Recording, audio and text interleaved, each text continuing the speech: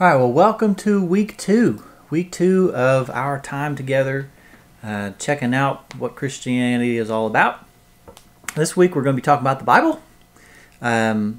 As we start to go through Christianity and start to get into some of the deeper understandings of what Christians believe and why they believe it, well, one of the most important things is that we understand what the Christian view of the Bible is.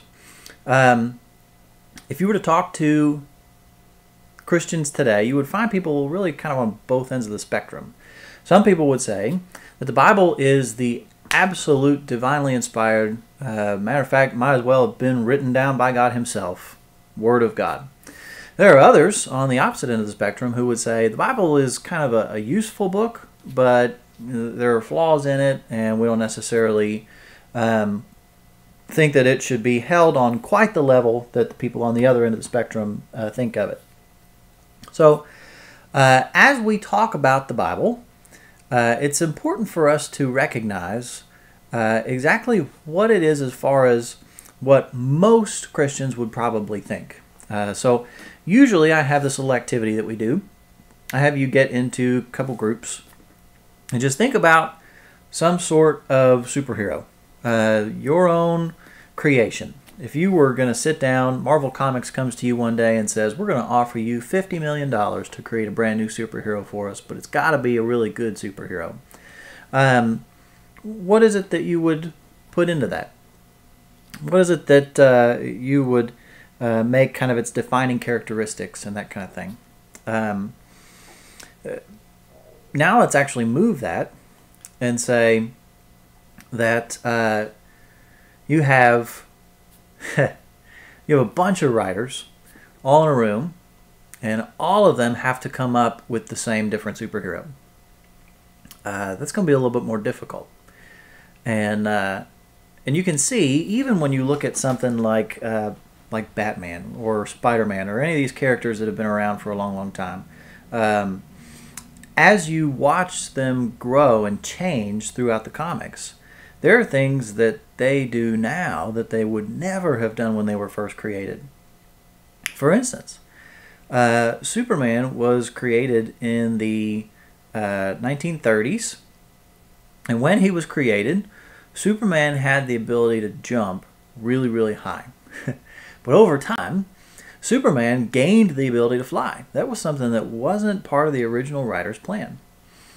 So the characters in these comic books change over time. As new writers come in and they start to work with those characters and they start to put their own kind of spin on things. And so naturally, when we have so many people who have contributed to what we now view as one book, we would expect that the characters would change over time. That main character would change over time. So let's check that out. Let's see what the Bible actually is. So when we are given a question like, what is God like? Interestingly, it seems like all the biblical authors gave pretty much the same answer to that question. They said that God is compassionate, that God is kind, that God is loving, God is merciful. And these kinds of major characteristics are consistent across all these different authors and across thousands of years of history. So you'll actually see right there in the PowerPoint that the Bible was composed by over 40 different authors who lived over the period of about 1,400 years. Now that's nuts as far as I'm concerned. If that's like me trying to write something and trying to make it consistent with something that a Roman wrote 1,500 years ago. That's just not going to happen. That's like me trying to describe something in the exact same way that a Roman would have. It wouldn't happen. It's not a thing. So I think part of why people in Christianity say that the Bible is a divinely inspired book is because people across cultural perspectives actually came to the topic of what is God like and basically answered it in the same way. Now think about even today, not even talking about just the historical differences there, but today, if you were to be in conversation with someone from Nigeria, do you think that you would describe things in the exact same way that they did? We recognize that cultural perspectives are so vastly different that it really doesn't make any sense that people from all these different cultures and different angles would describe God in the same way. So if you come from an African culture, it tends to be that African cultures tend to focus more on the power of God. In these cultures where power is a big deal, they tend to focus more on the fact that God is a powerful God. In our culture, for instance, in the United States of America, we tend to focus on the fact that God is merciful. We tend to focus on the fact that God is compassionate and loving because we recognize that we have a lot of things that we need to be forgiven for. And so that tends to be our emphasis. There are different emphases on kind of who God is and his primary characteristics really throughout the world. And even now, it's interesting to have conversations with folks who are from different cultural perspectives about what they see in the Bible. Ravi Zacharias was a theologian who worked in the United States for a number of years. And as Ravi Zacharias talked about some of the cultural perspectives that he understood because he grew up in India, he said, one of the things that we look at in something like the story of the prodigal son in the Gospels is that in Indian culture, the prodigal son basically spat in his father's face. And any father who was in that kind of culture of honor, where your honor is a big deal, any father would look at that and they'd go, no, he's not coming back. And yet, what's so scandalous about that story of the prodigal son is that father not only welcomes him, but celebrates the son's return. That cultural perspective is completely different than what we would do in the West. We would look at that story and we would go, well, clearly he's glad that his son is back. And there wouldn't be a whole lot more to it than that for many of us. So different cultural perspectives would naturally offer us different views on what a text is saying. And so it's very interesting that all of these texts across all of these cultures would still end up at the end of the day saying, God is this way. So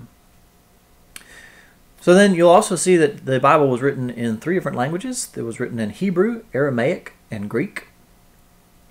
You want to know that it was written in Hebrew and Aramaic. The Old Testament is written in Hebrew and Aramaic. You only find Aramaic in some of the later books of the Old Testament, like Daniel. Hebrew is obviously the language of the Jewish people at this time, and so they wrote to their own people. But it was also written in Greek, most specifically what we call Koine Greek. You only know the specific Greek. But Koine Greek was the common Greek. It was the language of the people. It was kind of the commonly used form of Greek across the empire. And so as the Bible is being written, it's written in the language of the people. And we find that it makes a whole lot of sense for that to be the case. Because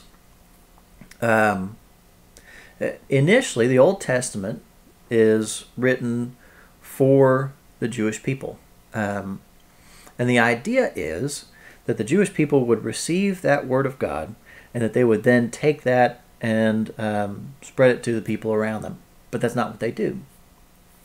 Then, by the time we get to the New Testament, and by the time Christ himself has appeared, we would say that the Gentiles, who will be basically anybody outside of the Jewish faith. So we would be considered Gentiles. Basically, anybody outside of the Jewish faith is welcomed in to receive the Jewish Messiah, who is the Christ.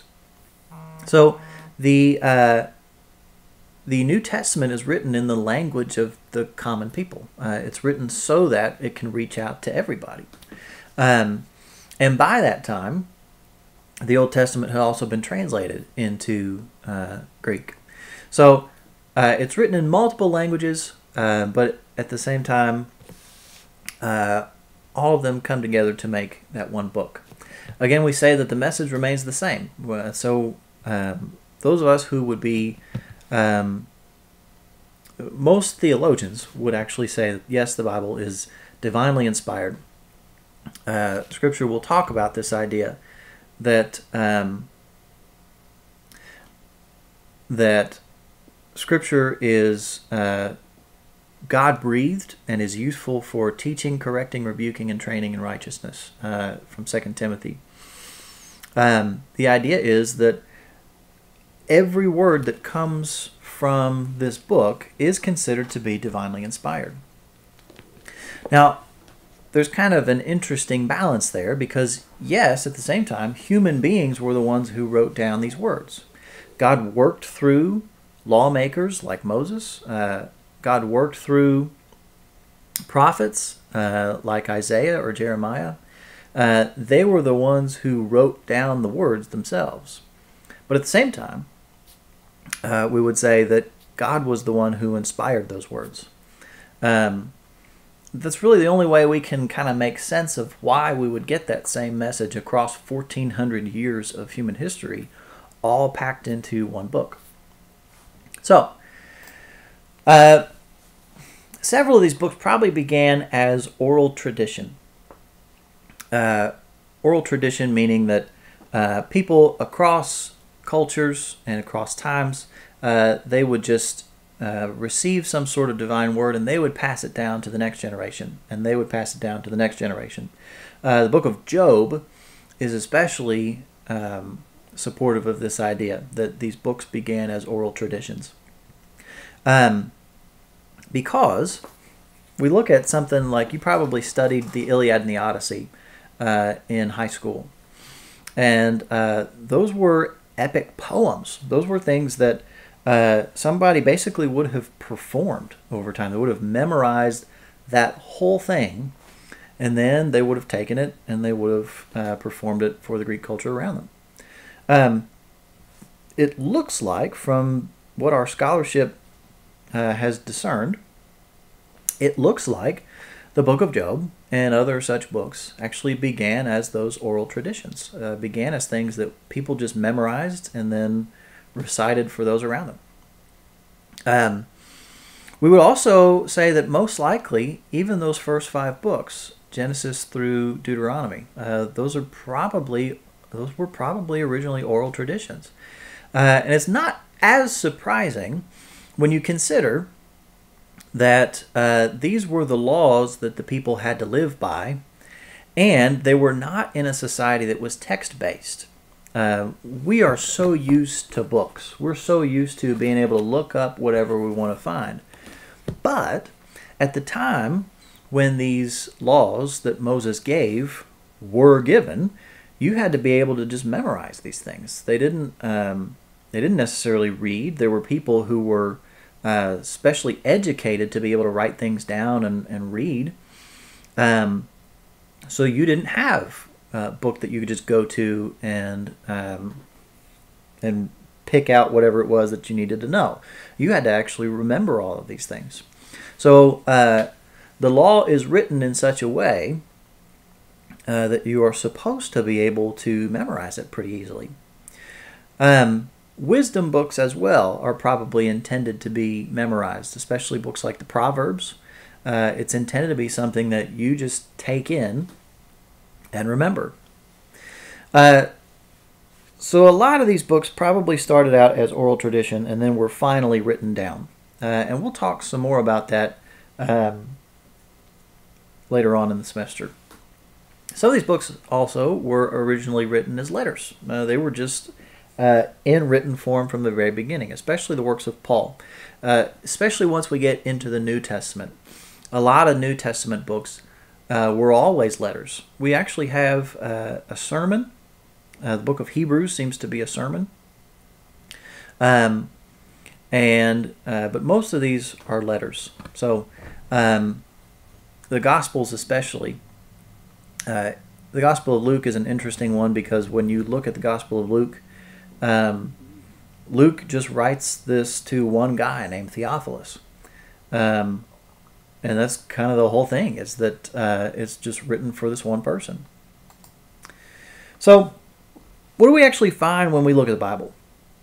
Well, we find that it was written over this long period of time by all these different authors, and at the end of the day, we say that the Bible is composed of 66 different books. You'll find 39 in the Old Testament and 27 in the New Testament. We call those testaments for a reason. They testify to the work of God through the ages. God basically records the work that he did in human history in these testaments. And Old Testament does not mean that it's outdated.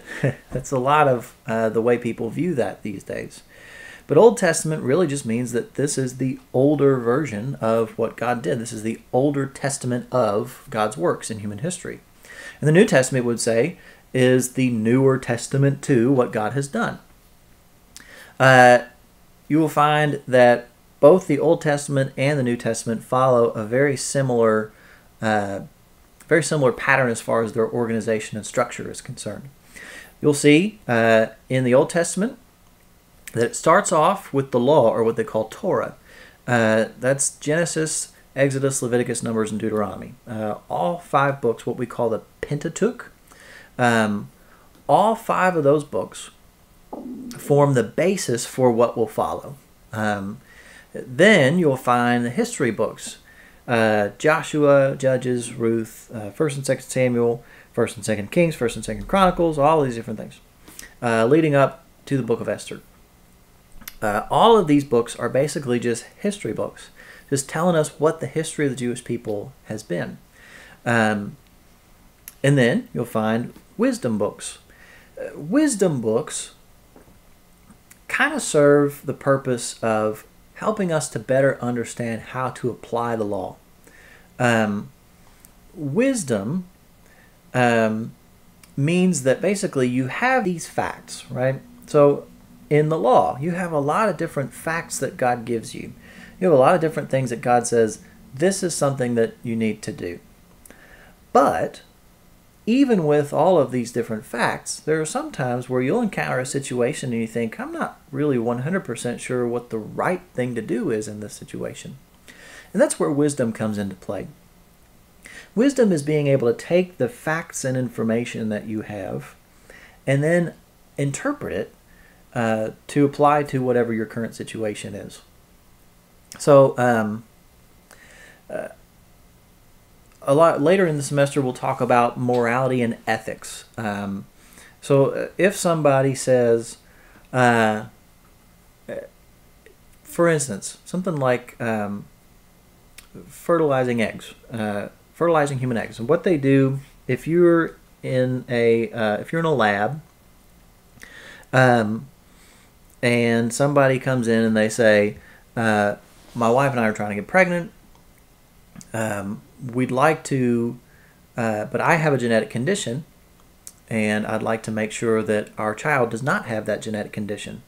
Well, what they'll do is they'll actually take some eggs and take some sperm, and they'll fertilize all of these and try to only pick out embryos that do not have that particular genetic abnormality. And that one that does not have a genetic abnormality will be the one that's implanted in the womb. That actually results in something of an ethical question for some Christians, because they'll look at that and they'll say, well, as far as Christianity is concerned, as far as conservative Christianity is concerned, you have given life to all of these. And yet, at the same time, it's like they're being kept from fully realizing life. So there's kind of a question of, is that okay or is it not? Well, that's where wisdom comes into play. Wisdom is basically the application of our knowledge to different situations to see whether things are permissible or not. So, didn't mean to get into a whole lot of really deep stuff there, but that's just kind of hopefully a good example that'll help you kind of understand of what I'm talking about when I talk about wisdom. Then we get into, at the end of the Old Testament, we have the major and the minor prophets. Each one of these looks forward to what is yet to come. They look forward to a day when Messiah actually shows up. Hold on just a second. I'm going to pause this. Okay, sorry about that. I was getting a phone call. All right, so we have talked through pretty much what the Old Testament contains. Now let's look at the New Testament. So the New Testament really kind of parallels some of the contents of the Old Testament. We would say that just as the Old Testament starts off with the law, what we call the Torah, as it starts off with kind of these basic instructions and understandings of how God came into the world and interacted with humanity, so do the Gospels. The Gospels contain the story of how Jesus Christ entered into the world, interacted with humanity, and did all of his ministry, gave himself up, and rose again. That's all the stuff that we would say kind of parallels what we find as the Old Testament begins as well. Then we find a history book. Acts of the Apostles is intended to be kind of the story of the early church. Just as the history books in the Old Testament will walk us through just how Israel went about entering into the Promised Land and their time with kings and all these different things, Acts of the Apostles will talk about how the church began to grow and expand and all kinds of stuff. Then we find the letters of Paul. And the letters of Paul talk about kind of what it means for us now that Jesus has shown up. And they really do kind of act like wisdom books. Okay, knowing that Jesus was here, how does that apply to my everyday life? That's kind of what Paul's letters are intended to be for us. We would actually say that the other epistles, Hebrews and James and Jude and all those other things, probably fit pretty well with the wisdom category as well in their own way. And then the last of all is what we call an apocalypse. It's Revelation. Revelation is that book at the very end of the New Testament that intends for us to be able to look forward to what God is going to do at the very end of all things. It's a very complex book. If you look at some of the works of the prophets, they were pretty complex as well. Daniel is really complex. Ezekiel is really complex. And it's only now that we have seen a lot of things that they prophesied about come to pass that we can understand pretty well what they meant in some of those instances. The same kind of thing happens with Revelation. There are some things that we really didn't necessarily understand until they already took place. And there are things that are still taking place, we would say, in the book of Revelation. So it's a very interesting book in a number of ways. So you'll find all of these different things throughout the Bible. And all of them are intended to work on us in different ways. So one of the things that we get into, though, is a lot of people will raise issue with what's not necessarily in the Bible.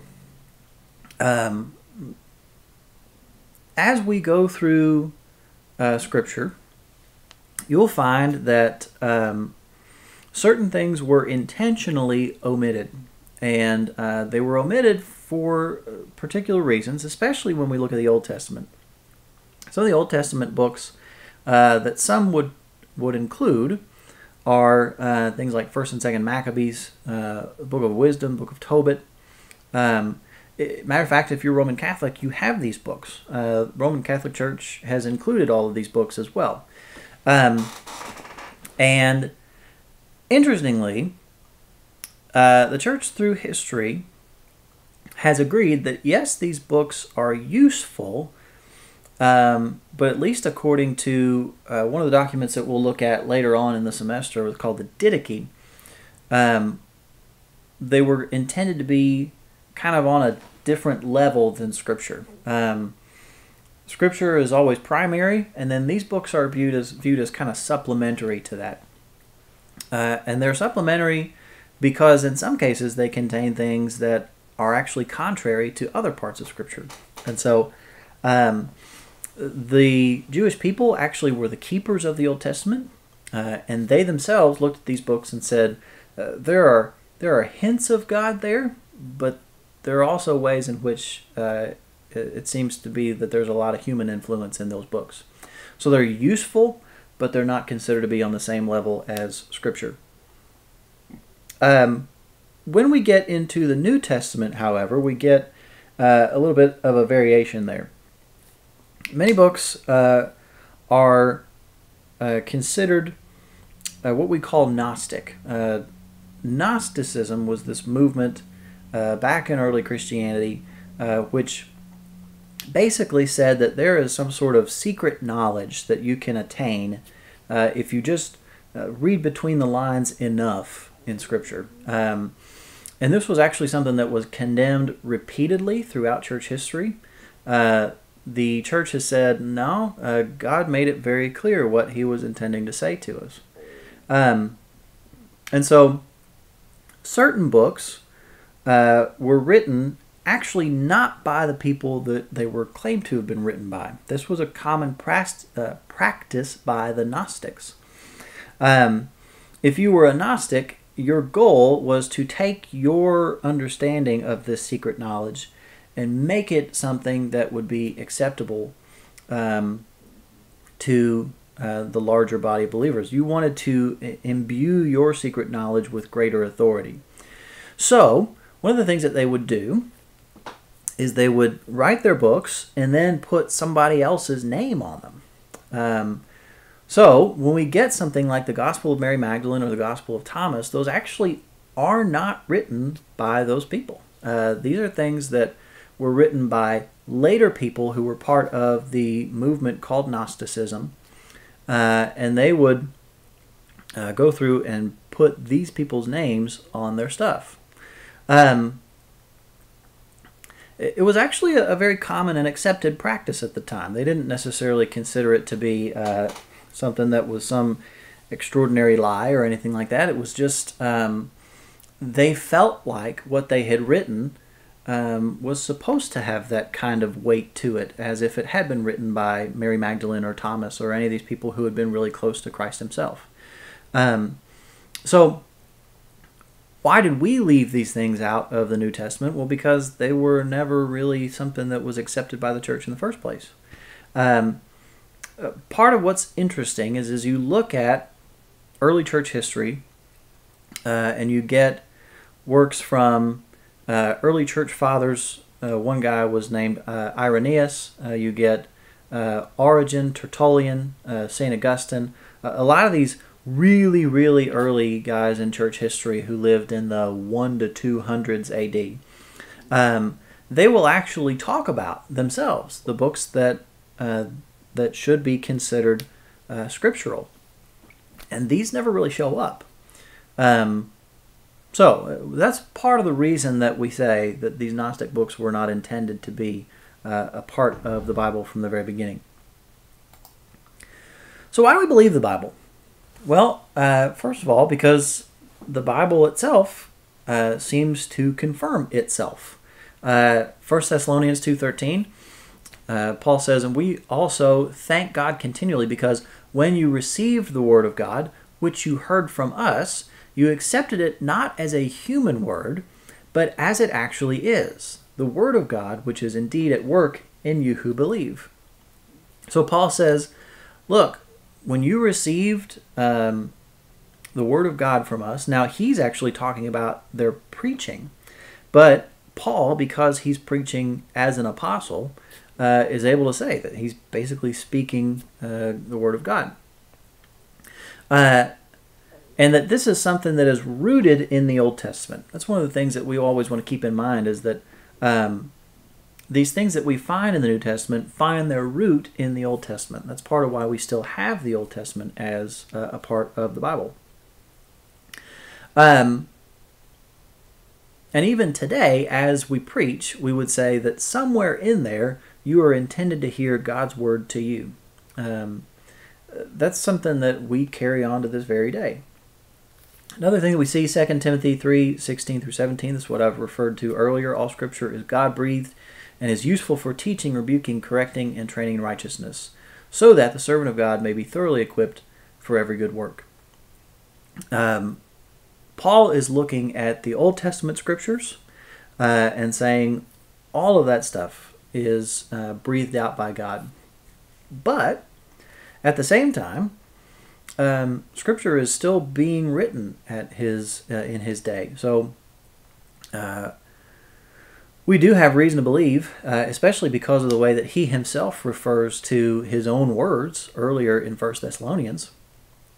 We have reason to believe that he would understand the New Testament Scriptures to be breathed out by God as well. You'll get into, a lot of times people will get into debates about what 2 Timothy 3:16 actually means when it says God breathed. And some will interpret that verse to say that Scripture is just something that has some divine inspiration to it, but can also be flawed. At least in my studies, according to the work that I have done, I don't see that as being the understanding that is intended to be present there. Quite literally, it sounds to me like Paul is saying that Scripture is breathed out by God. It is what God himself has said. So that's part of why we look at the Bible so highly. Finally, Hebrews 4:12. For the word of God is alive and active, sharper than any double-edged sword. It penetrates even to dividing soul and spirit, joints and marrow. It judges the thoughts and attitudes of the heart. We in Christianity would hold that the Bible is a very unique book in this sense. That the Bible is something that it looks at us, and it kind of, there are ways in which it makes us uncomfortable. Because, for instance, if I look at Scripture and I go, well, this is talking about my own personal sin struggle, that doesn't really make me feel all that good. But it's something that helps me to see myself more honestly, and helps me to be more humble. There are a number of different things that apply there when we read Scripture.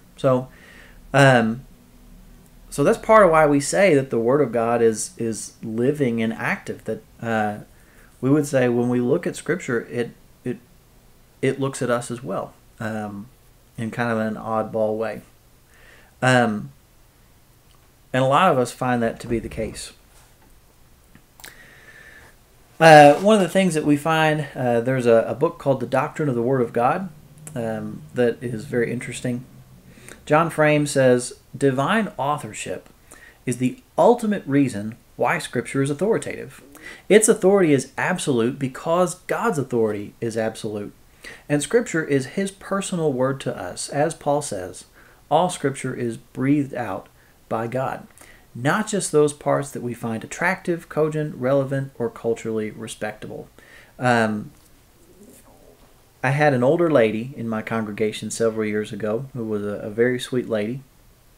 And she said, you know, the Bible should make me uncomfortable. She said, because I'm not perfect.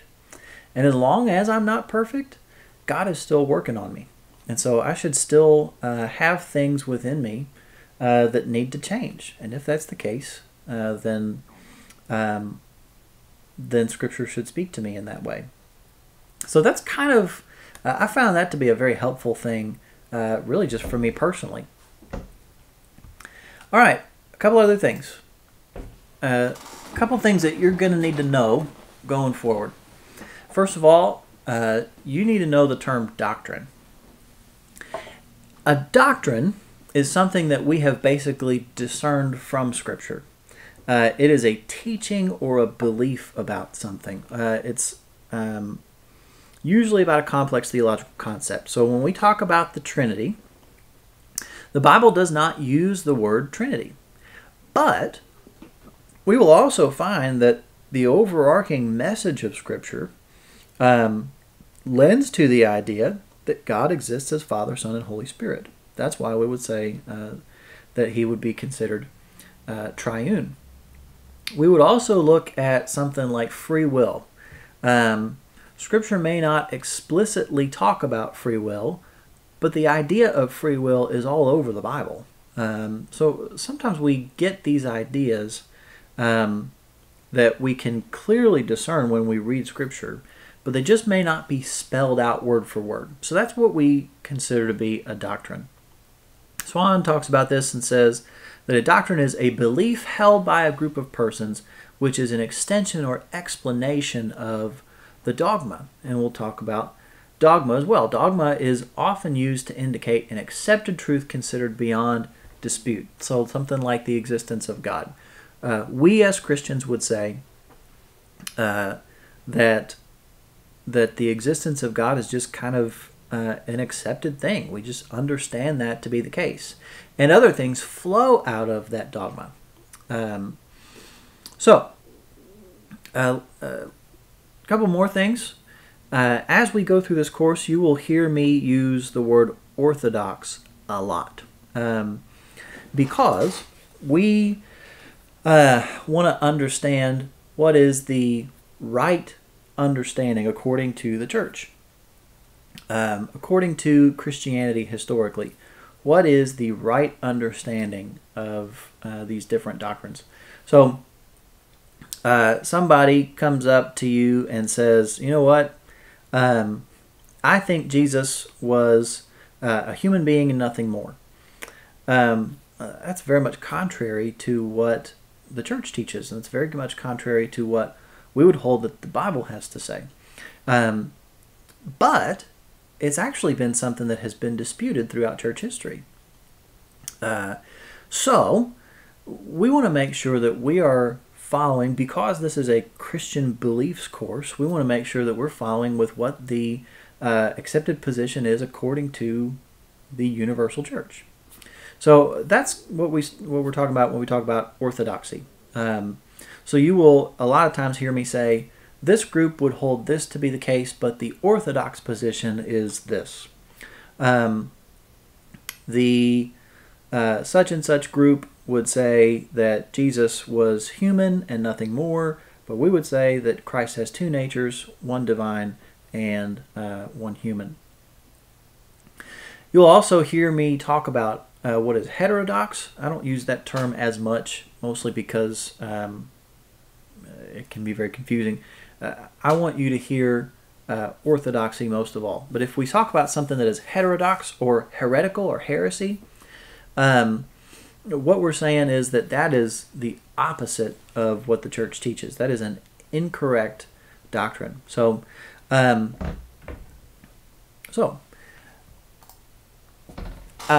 when we are in class, we're going to be talking about biblical interpretation. And the goal is that we would arrive at certain theological conclusions which are consistent with the biblical message. We want to avoid heresy because that's something that will lead us farther and farther away from what we would understand to be the truth of Christianity. And the second thing is, when we interpret according to sound practice, we drastically reduce our chances of reaching heretical conclusions. As long as you are following what is a good method of biblical interpretation, you drastically reduce your chances of coming up with ideas that are not accurate according to Scripture. So, one of the most basic issues that we have is that people will read things, what we say, eisegetically, meaning that they read into the text rather than pulling from the text what its meaning is. We'll talk about some of that as we talk about your biblical interpretation assignment. But we want to read exegetically, which means that we pull meaning from the text rather than reading our own meaning into it. When I am in conversation with my wife, sometimes I will say something one way and she hears it a completely different way than what I meant. And so my wife is also in theology, and I'll tell her sometimes, okay, you're hearing me eisegetically, and I want you to hear me exegetically. Hear what I'm actually saying rather than reading meaning into what I'm trying to tell you. So, okay, that's what I've got for you this week. I'll see you in the online classroom.